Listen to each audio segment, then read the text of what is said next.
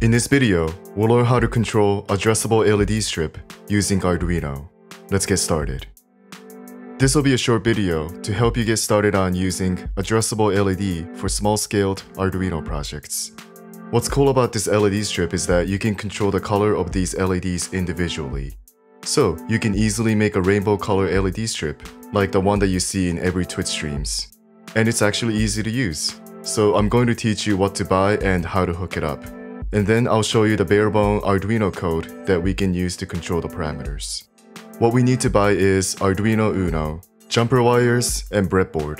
Addressable LED strip. There are tons of options on Amazon. And I bought this one on SparkFun a long time ago. And you can also get one on Adafruit. Make sure you get the one that says WS2812. And we'll be working with 5V LED strip for this video. We also need resistor sets. We're using a resistor that is between 220 and 470 ohms, and a capacitor. Something between 100 micro to 1000 microfarads should work. And we also need the Arduino IDE software, which is free. In terms of connection, it's straightforward. Red wire is for power, so connect it to 5V. And yellow or black wire is for ground. Green wire is for data, so connect it to any of the PWM digital pin. Put a resistor between the data input on the LED strip and the PWM pin, like this. PWM is indicated by the squiggly tilde sign. I'm going to connect it to digital pin number 9. And finally, we're going to put a capacitor between the power and ground. Make sure you put it in the right direction. Put the positive polarity to the 5V and the negative polarity to the ground. Please be careful about this. In terms of powering the LED, each LED can pull about 60 mA at full brightness and all 3 RGB values at maximum. The USB interface apparently limits the power consumption to 500 mA.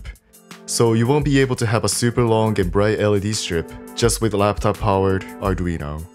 But here's what we can do about that. 1. We can lower the brightness, which we'll learn how to do in a few minutes.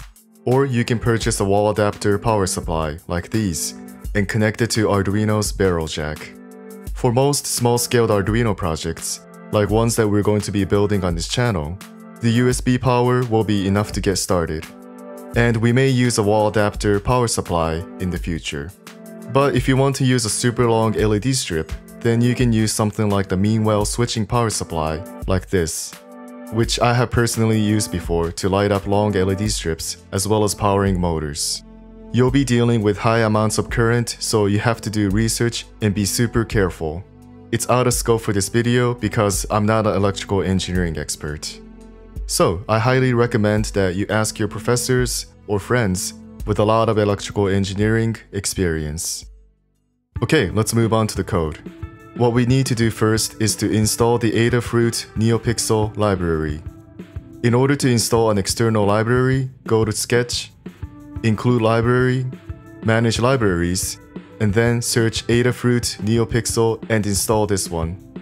This is necessary in order to work with addressable LEDs of this type with ease. Now we can start coding. Add the library that we installed earlier. This line defines how many LEDs we're using. Let's pick 10 for now. And we're using pin number 9. And include this line to initialize. These are the RGB variables. I just put arbitrary values here for now, and we get a light pinkish color, as we'll see soon. And this variable will be used to control the brightness. 255 is the maximum, and 0 is the minimum. And we'll do 32, which is bright enough for now. In our setup function, we need these 2 lines. The clear function will turn off every LEDs. Here, we're using for loop to turn each of the 10 LEDs on. If you're not sure what's going on here, I highly recommend that you learn about for loops. So, this setPixelColor function has 4 variables that we can control. The first one is for selecting which individual LED on the strip that we're working with. And the next 3 parameters will determine the RGB values of that selected LED. So we can control how much red, green, and blue we want to display. And we need this show function if we want the LEDs to actually display what we just programmed. And that's pretty much the bare-bone code for working with addressable LEDs. So the RGB, LED position, and brightness are going to be the parameters that we can play around with. For example, we can choose to have different colors for each LEDs. Using the random function for addressable LED is super fun. There are tons of possibilities. Also, we can connect sensors and control the parameters as well. We're going to be using the LED strip with the ribbon sensor to do this in the next video. So, I'll see you then. Bye.